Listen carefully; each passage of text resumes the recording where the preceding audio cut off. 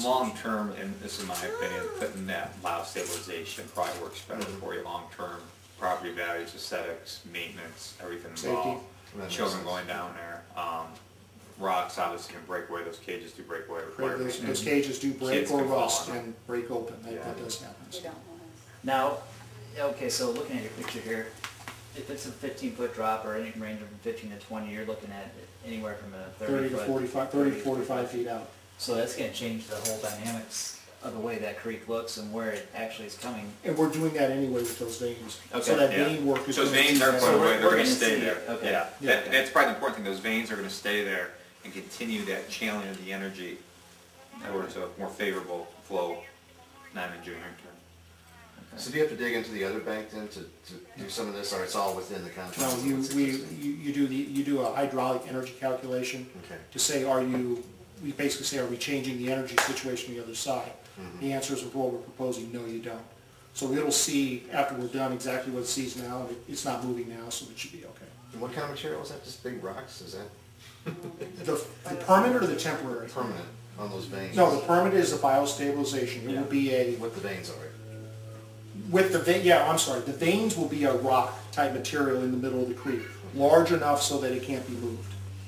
And they'll be placed, and they will just basically keep directing the energy back into the middle of the chain. Because I've seen some big rocks back there that shifted over time, but so these would be bigger than that. Well, they'll also be interlocked. Oh, okay.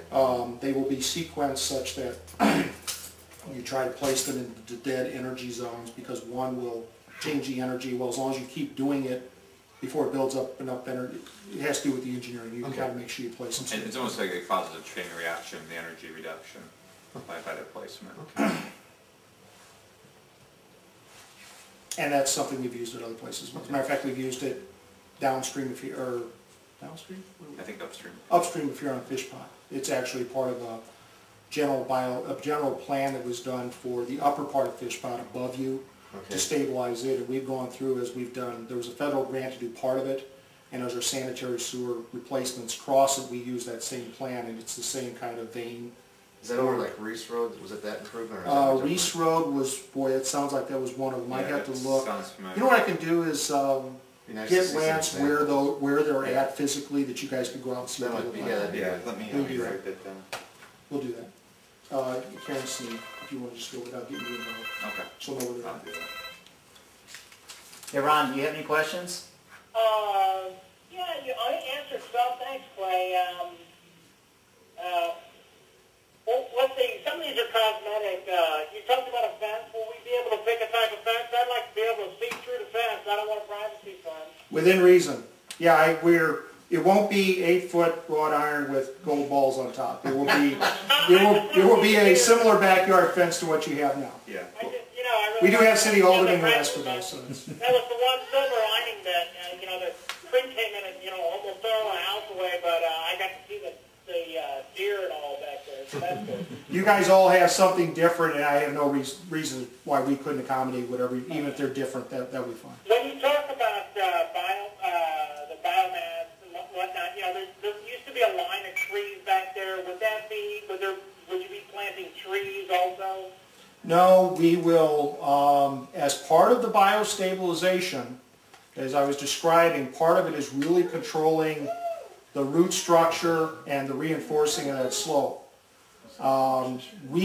Unless trees are part of that structure, we won't be planting them. Yeah, what happens? Go ahead. And as part of turning over to you how to maintain this, we may let you know whether it's a good or bad idea to plant trees. Plants could be detrimental.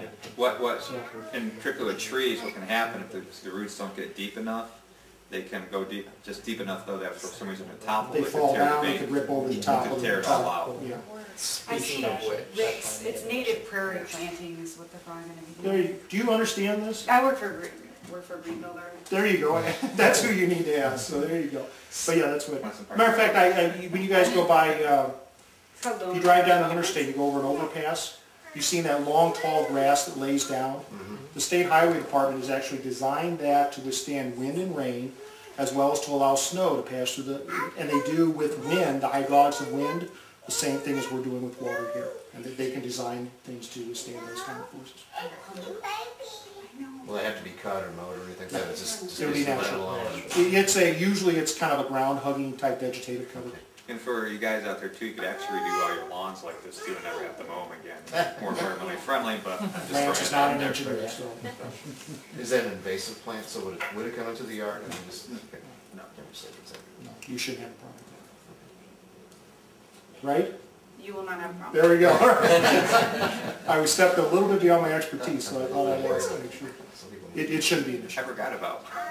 Yeah. Yeah. That's right. Any, I don't know the proper format to address this in, but the tree that we have in our backyard right now is half dead and dying, and The is roots right are on the edge. So the If roots you are have exposed. any trees that are, and you're talking about for the immediate future or for the long-term? No, fix? right now. For about the next Okay. 3 weeks. And we talked about this kind of earlier. Right, If right. you have any trees that are close to the washouts now, Right. the best thing you can do is cut them off and leave the stump and roots. Okay. The stump and roots are reinforcing what you have, but the weight of the big trees trying to get the thing to fall out and fall into Right. the channel. Right. Well, and the So- roots go all the way up toward that. Well, my point is you want to leave the roots. Right.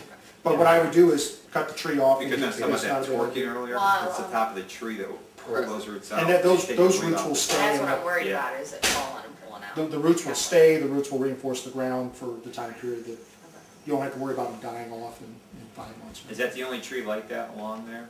I don't know. You got We- some new ones back there. Yeah. Did we came off and cut one. Right. Do you have more that look I was like wondering one? if there's something like that. Yeah, ours could be just- done. Yeah. We did that with the I'll give it first up. one. What I'll Remember do, we yeah, doubled it?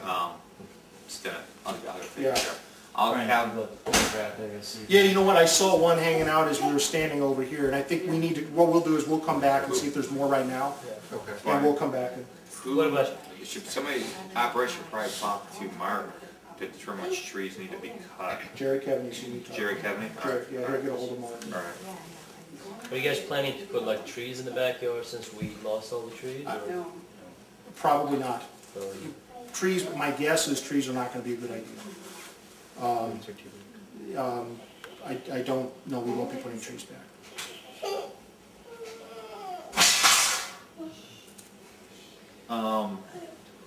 Clay, I'll have him get in touch with you, and we'll endeavor to get somebody out with him next week or so to go through, maybe just that we can get them out here a little bit later in the day, go through and identify which trees we need to take care of, we'll get that taken care of. Okay.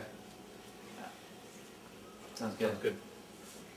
What's the, okay, temporary fix versus the permanent fix? Can you hear me now? Yes. Okay, now, the temporary fix, so they're coming in, if I understand this right, they're coming in with rock, but then for the permanent fix, they're not using rock? For the temporary fix, they will take existing material and pile it up against the toe of the slope, just to have a mass there that is not very permeable to water, and then they will cover that with real big shot rock, the kind of big rock that comes out as they excavate in quarries, the big pieces. They will take it and place it so that it can't be moved. It'll deflect most of the energy, and it'll keep the small stuff that we pushed up against the slope, keep it from washing away. And that'll be a temporary fix to make sure it doesn't hardly move at all until we get the permanent fix in. So then when you do the permanent fix, do you pull out those big deflecting rocks that were brought in? They may or may not. If they enhance or don't disturb the integrity of the permanent fix, we'll leave them. If they would be an issue, we would pull them out. The area where you key into the existing areas, obviously the big rock would have to go away, because that would be possible. In the middle where you got the big fixes, it may be a plus, it may be okay to leave it. It depends on how the design comes out. And we will, and I did understand that, I believe Clay had brought up about written explanations if someone were to try to sell their house.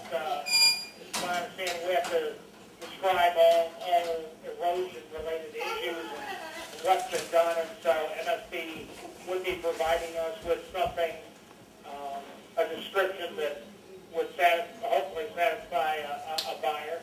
Yes, and when we've done that in the past, it's always been satisfactory. Yeah. So yes, we will. I'd almost term it like summary documents of the project. All right. I thought that's what I heard, and Yeah. Clay and I were talking about that last week. I just want to double check. I think that's all the questions I have.